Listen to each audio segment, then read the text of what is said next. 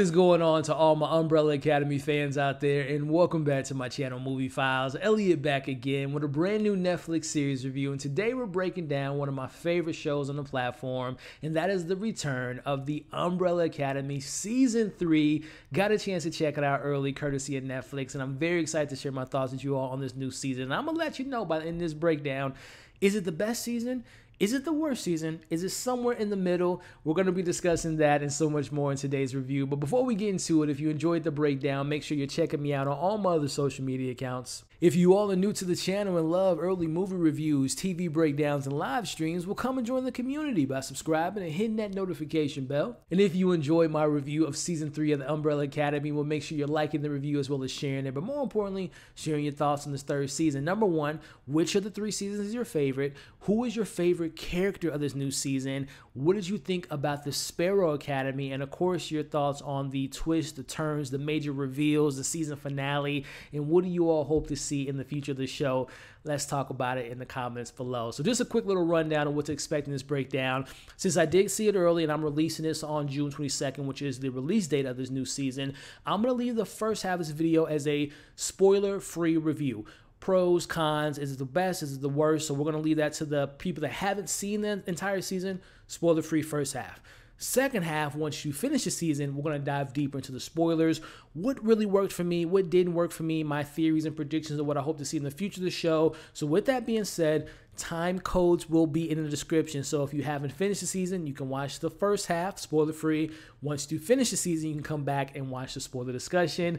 Let's get into the breakdown. Let's start off with my positives. So first and foremost, actually, let's talk about expectations. Now, obviously, the show was delayed over a year with the pandemic, and in kind of gearing myself up for this third season, I went back and watched season 1. I went back and watched season 2, and I love this show. I love this show so much. This dysfunctional Hargrave family, group of superheroes, were trained to be superheroes, broke up because they lost their brother, and another brother got lost in time travel, have to come back to figure out what happened to their dad and also save the world. And I just love that journey in the first season. Love season 2 as well, going back in time, and obviously everything going on with Vanya and Sissy and everything with, you know, Allison and Ray and all the different stuff. I reviewed the first 2 seasons on this channel, by the way, so you can check it out. But I just love the show. It reminds me so much of DC's Doom Patrol. Very similar, dysfunctional group of people that have to work together. They have, you know, kind of shared trauma and a lot of similarities. But if I were to pick, I think the Umbrella Academy is just a stronger narrative and just a little bit better performances. They both are great in their own rights, but I just think Umbrella Academy just does it a little bit better. But hey, very excited for this third season. Here we are discussing it. Starting off with my pros, I gotta say the thing that really stood out to me were the performances. Now, the script and some of the plots, we'll get into that a little bit later, but as far as standout performances, and this is really shocking for me because I enjoy Klaus, but my journey with Klaus has been very interesting because when we first meet him in season 1, he was kind of, he stood out, not from performance-wise. I thought he was great in the first 2 seasons, but he was just like, man, he seems to be sometimes in another show. Like everyone else is a little bit more grounded in the situation, and he's a little bit more over the top, but it makes sense when you learn more about him and understand his powers with the death and him having his, you know, suppressing his trauma, suppressing his superpower with drugs and alcohol. And I became a fan of Klaus, especially when we get to season 2 with his cult and losing Ben and all that stuff. But when it comes to this season, he's one of my favorite characters. He ended up being one of my favorite characters because there's a couple major things that takes place in the season with Klaus without spoiling it. Number one, he discovers more about his abilities, which makes him, in my personal opinion, one of the most unique characters on this show, especially when he discovers what he's able to do with his powers of the death. So I thought from a self-discovery standpoint, I really enjoyed that narrative. And then switching over to the more groundedness of this character, he gets to spend more time with someone of his past that kind of opens up this ability, which I really enjoyed that narrative. So again, I know for some people, Klaus might be too over the top, not taking things too seriously, and he's definitely doing a lot of that kind of over the topness and not taking things seriously in this season. But it was in that the kind of the balance of when he did learn more about himself and him discovering more about himself and also spending time with someone in this season that really kind of opened myself up to being like, Klaus is awesome. Klaus is a really cool character. But my favorite characters of this entire series so far has been number 5. Now, obviously, he's the wise man of the group. He's much older than his siblings, and we all know the reasons why from seasons 1 and 2 being trapped in time. But 5 to me this season was so interesting because, again, going back and revisiting season 1 and 2, he was so gung-ho on saving the world, saving his family. I got to do this. I got to do that. I got to kill this group of people. I got to do this to save my family and save the world.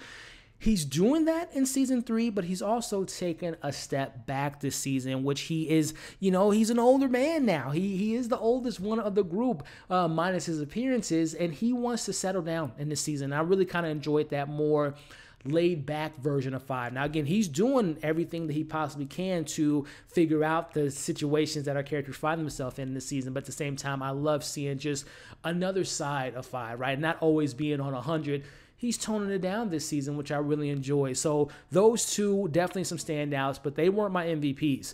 The person that stole this season for me was easily and also the best performance. That goes to Elliot Page. He was fantastic this season. Obviously, we've known him to be Vanya in the first 2 seasons. In this season, he transitions over to becoming Victor in this new season. And I thought Elliot Page did such a great job in the role. I love how the first half really focuses on the character, with him dealing with the events of Sissy and everything with Harlan in season 2, and then pivoting that over to regrets and how can I make things different? How can I, make a change for what I did in the past? But also, speaking of change, I thought the way the show handled the transition from Elliot Page into him becoming, Vanya to Victor, I thought it was handled pretty well. It wasn't forced or rushed, and the season didn't just say, oh, okay, yeah, you're Victor now. They really kind of, let it marinate. They let it kind of dive into the rest of the show. And like I said, when you see this season, he's really the main focus of the first half. And a lot of the major events is all connected to Elliot Page and connected to Victor, which, again, performance-wise, Elliot Page gave the best performance of this season, and he really has become one of my favorite characters of the series. So shout out to Elliot Page. Thought that he did a great job in this season, and there's a lot of great stuff, a lot of great moments that he does and has given in this particular season. So he was my MVP. But pivoting over to some other things that I really enjoyed about this new season, for example, focusing on the story here without giving too much away, just kind of the main plots that we're focusing on. Starting off with the Sparrow Academy, which are more refined. They're more trained than the Umbrella Academy. I really thought that their dynamic at points was very interesting. Looking at characters we know from the past, kind of a newer, different version, a new timeline of the characters, and I won't get into the reasons and kind of their backstory, but Reginald, seeing him this season was very unique. Grace being much different than we've seen her before. Pogo being different. So seeing those characters, those OG characters, having a new light shine on them was very intriguing.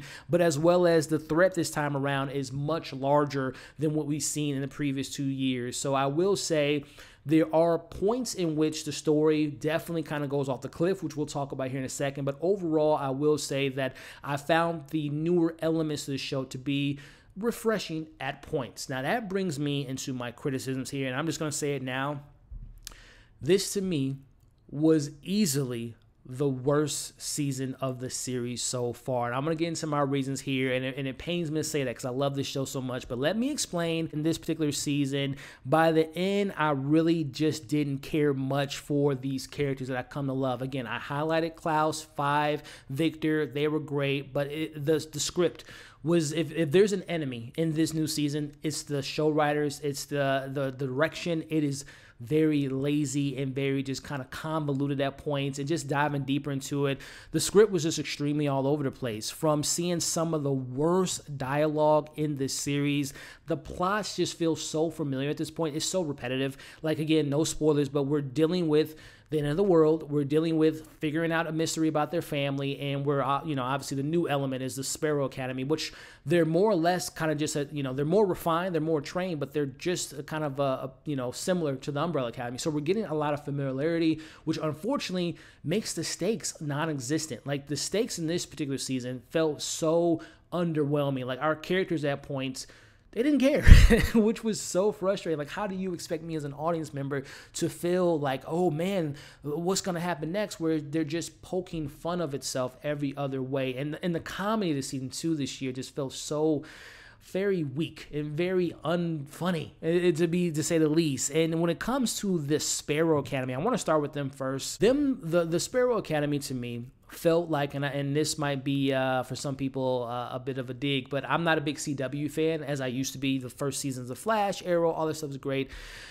This felt like CW, and I'm talking about new CW, which is just poor acting, poor writing, and all of the above. I did not like the Sparrow Academy, whether it's the new version of Ben, who I wasn't a fan of. He was just an asshole just to be an asshole. And the look, as far as like him portraying to be the asshole of the family, it just didn't work for me for the actor performance. I thought Ben was very annoying. Whether it's the Raven girl, I didn't find her to be too intriguing. We had a gentleman with a pizza face who I thought was a little lame. The Jamie character I found to be very underwhelming. There's a Sloane character who gets the most, I'll say that. I wasn't all that intrigued by her. There's also their number one, goes by the name of Marcus. I found him to be annoying.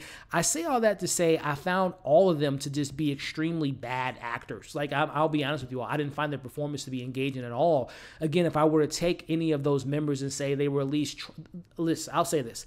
They tried their best. I think, again, their worst enemy was the direction they were given and the script they were given. I think all the actors tried to do their best in their role, but unfortunately, it just was very CW level. I did not like the Sparrow Academy.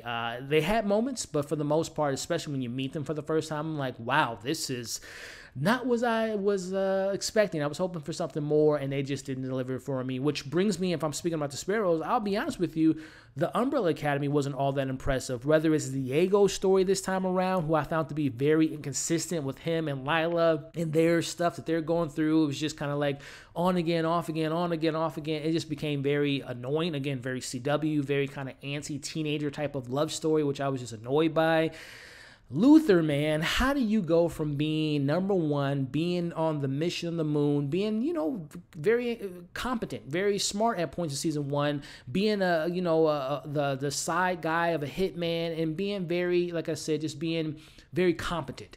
He has become the butt of all the jokes. He is just so incompetent. He's so stupid. He's so dumb. And it's funny sometimes, but for the most part, it's just like, dude, I can't take you seriously.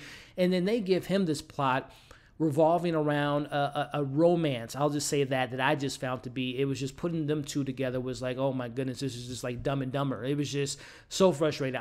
They made me, Luther was like, never was my favorite, but he definitely was my least favorite character of this entire season. Luther was just on another one this season. I'm like, this dude is a complete idiot. There's a way to play stupid. There's a way to portray stupid. Like, he's the Drax of the family, right? Very kind of goofy, clumsy, but it's just the way that they write him is just so annoying in my personal opinion. And I got to talk about Allison, who, again, I'm not discounting the performances. I think all the actors try their best, and I appreciate what they were trying to do with Allison, especially coming off of season 2 with living in the 60s, being a black woman in the 60s, losing her daughter, Claire, trying to find her daughter in this season, also losing Ray. I get what they were doing. It was just, again, inconsistent. It was just kind of just whenever it was so like hot and cold, hot and cold. And Allison has a lot to do with Victor this season. And I thought they shared some good moments, but overall, it was just like, Allison, get it together. She and Luther, to me, who was number one as far as annoyance, they were going back and forth the entire season. Again, I just felt that the characters' actions were just so over the top. And when it comes down to just my overall feeling of the show, I knew from the first episode of season 3 that this was going to be a troubling season, because episode 1 to me, the worst episode in the entire series. Like, when you see episode 1, some of you all might love it. Some of you all be like, what is he talking about? But I think a lot of you all will agree with me. Episode 1 was bad. From a visual effects standpoint, which the VFX this entire season was very clunky and very, like, I think they lost a lot of their budget from season 1 and 2, especially from season 2, which was huge. This season looked very cheap. Again, CW. The hair and makeup was very inconsistent. There's so many plot holes, so many illogical decisions that was just frustrating. And that's just the first episode. And now I bring that up to bring up the last episode. The finale was just as frustrating. Now, I still think episode 1 was terrible and the worst of the series, but the finale was like, wait, I went through all of this to get this. When you see it, you know what I mean. I wasn't a happy camper. Listen, it pains me to say this, but when we get to the end of this season, I'm not that excited for season 4. So with all that being said, listen, it hurts me because I love this show. I love these characters. Do I recommend this series? Of course, if you've seen the first 2, you got to see how the story ends, right? Or at least how they're shaping up to be, because I do believe we will have a season 4 based on the cliffhanger we have. But to me, it's the worst. It's the worst written season. It's the worst performance season. It has the worst plots. It doesn't really add up to much. It's just a wasted season to me, and it breaks my heart to say that. So that's my thoughts on season 3 of the Umbrella Academy, which brings me into, let's talk spoilers. Let's get into the spoiler discussion here, and just this is kind of gonna be a discussion piece. Episode 1, which was titled, and I'm going to start off where I left my non-spoiler review, which is talking about episode 1, which was titled Meet the Family. Again, I can't stress it enough. I thought episode 1 was the worst episode of this entire series. When we first meet the Umbrella Academy and seeing Marcus, and again, I mentioned the VFX, like the whole green screen of him doing his workout, throwing his towel. I was so glad they got rid of him. I think he died in episode 2. They got rid of Jamie and the pizza face guy in episode 3. So I was glad they got them off the table quickly, because I was there. I mentioned CW a lot. They were like straight out of a CW casting. Like they feel like they came right off of season 8 of The Flash and jumped right into the show. Like the actors and their performances and the stuff they were given, trash. I was not a fan of them. We get the whole Diego's a dad, which the Stan Lila reveal and Stan being taken by the Google Blitz or whatever that was called, that plot to me, again, I mentioned it in my non-spoiler, I'm a Diego fan, man. I really like Diego, but the whole pairing him with Lila, which I think they date in real life, which explains some of their chemistry is good at points, but again, the writing was really bad for them, and then her being pregnant, and I was very frustrated with Diego and Lila this season. And Stan, I like that kid because I'm a big Euphoria fan, but I just didn't find their plots to be all that interesting. And kind of getting into again, the gist of this new season. They go to the new timeline based off of what happened in season 1. They create this ball of a black hole that's eating the whole universe. So again, the threat is the biggest threat they've gotten so far, which again, the threat to me was so non-threatening because of the way the characters were acting, especially when we get towards the second half of the season, when Luther and Sloane are just magically in love. Love at first sight, sure, I'll give it to them because they're both idiots, if I'm being frank. And again, to each their own. Some people might love that love story. I found it to be very comical. But they get in love, and by the time we get to the second half of this season and they're in love, like again, I mentioned in my non-spoiler portion, they didn't care. And when they didn't care, I didn't care. So like the threat level was non-threatening because they're just like, oh, let's get married. Let's do all this stuff, which I think was episode 8, which literally that whole episode was just a waste. It was just a marriage. And again, this season to me was wasted. I could have went with 6 to 7 episodes versus the full 10 that we normally get. So that stuff to me was just extremely frustrating. I don't want to keep digging myself into this negativity because I do want to talk about some positives. I mentioned how 5 to me, he was someone that took a back seat in regards to not being as gung-ho as he has been in the previous 2 seasons. And I think Adrian in the role was fantastic. And I think there's something to be said about his discoveries, right? About him finding his older self, who he finds out he was the creator of the commission and missing an arm, which I think there will be answers to him missing his arm because we got that in the season finale when the whole samurai guy cut his arm off. So the Pogo 5 reveal, which Pogo, I wish we get more of him. Like, I understand it's probably a lot on their budget to have a CGI monkey walking around, but I thought Pogo and his inclusion was really unique, and seeing his interactions with the Sparrow kids was a really cool episode, which as far as kind of sticking to the positive, there was maybe I would say episodes 4 and 5 to me were probably at its best. That's when the season was more focused, when it focused on what's going on with Klaus, when it focused on, what's going on with Victor and Alice. And that stuff to me was its strongest standpoints of the season. And then when we veered off to what's going on with Sloane and trying to get Luther to join the family, and I mentioned how much I hated Ben this season, and him and his sister, the Raven girl, to me, they were just going back and forth of just being so, who's number 1, who's number 2. And Reginald this whole season to me was just like, they never really explained, I guess the pills suppressed his powers or suppressed him being which doesn't even make sense because he's an alien. Like what pills they give him to suppress this alien's emotions and to really lead the family? That to me made no sense, the whole pill angle. But sticking back to the positives, again, to me, when the show was at its best is when it focused on the characters, when it focused on the Umbrella Academy and didn't give us all the other nonsensical stuff, which she wasn't really heavily involved, but Grace, the whole worshiping the Kutsablitz was so annoying. Just her being just literally a robot the whole season to me was just, it made a character that I really enjoyed, from being their mom to seeing her in 1963, and then just seeing her was wasted this season. I'm just trying to think of any other points that really stood out to me, as far as like, I'm trying to think of some more positive things to say. I mentioned Elliot Page. He was great this season. The Harlan, oh my gosh, I'm not a Harlan fan. If you all saw my review from season 2, I didn't really enjoy Harlan and the whole sissy thing. And Harlan this season, who he kills Jamie and Pizza Face. He's responsible for that. And he's also responsible, that to me, the whole, he's connected to the mothers and killed their mothers. Like, how was he, by being connected to Victor, why does that have any connections to the other siblings? Like, I didn't really understand that particular connection that they linked up to his character. And speaking of linking up, man, Allison, I talked about the frustration for me this season of her just being so upset with Elliot this season, or Victor this season. It was just so kind of like, come on, guys, you're adults. Like, I understand you lost your daughter. I understand you lost your husband, but can we just be consistent? And then her and Diego going to that white supremacist bar and fighting. It was just, I don't know. I just found that stuff to be annoying. But giving you all, I'm going to probably make a separate video, because right now I'm just venting to you all. It's very upsetting because I love this show so much, and it just frustrated me watching this season, seeing these great characters be written so poorly. But as far as season 4 goes, I think we're leading into this whole conversation. We end, and I'm going to make, like I said, probably a separate video talking about the ending more in depth, but we end with them resetting the timeline, right? And in this new timeline, Reginald, he has his wife back. He seems to be like the big person. Like, I don't know if he even created the Umbrella Academy nor the Sparrow Academy. I think he is like the hero in this world, singular by himself.